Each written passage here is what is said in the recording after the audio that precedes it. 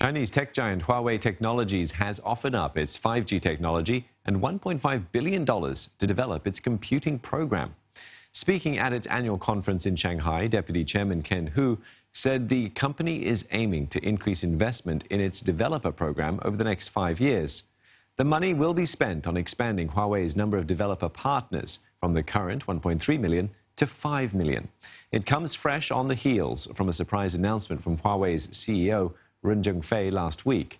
He told The Economist that the company would be willing to part with its 5G technology to a Western buyer as it continues to battle questions over security.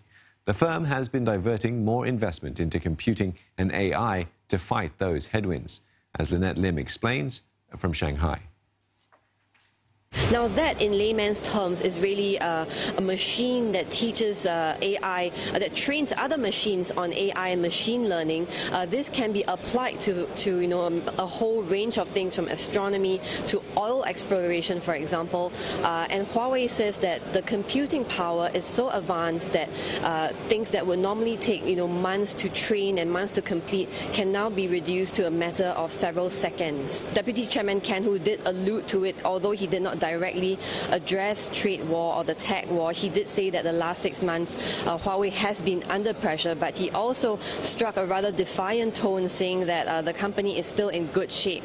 So I've also been tracking the Huawei story, and I did see from the last 6 months, at the start, Huawei did seem to kind of play the victim card a little bit, talking about how it was unfair to them. I think they've since moved away from that kind of narrative, and they've hunkered down, and they're portraying themselves as, okay, we're just going to be pragmatic about it. We're going to stop complaining and just continue showcasing our tech, which is what they're doing today.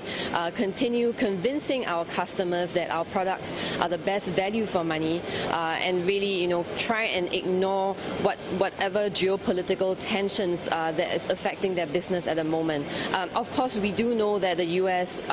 Actions on Huawei are really on the basis of security concerns.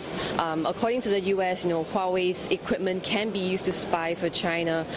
But from Huawei and China's perspective, these actions are really seen as a U.S. insecurity and an attempt to control Chinese technology and to control the future of telecommunications technology.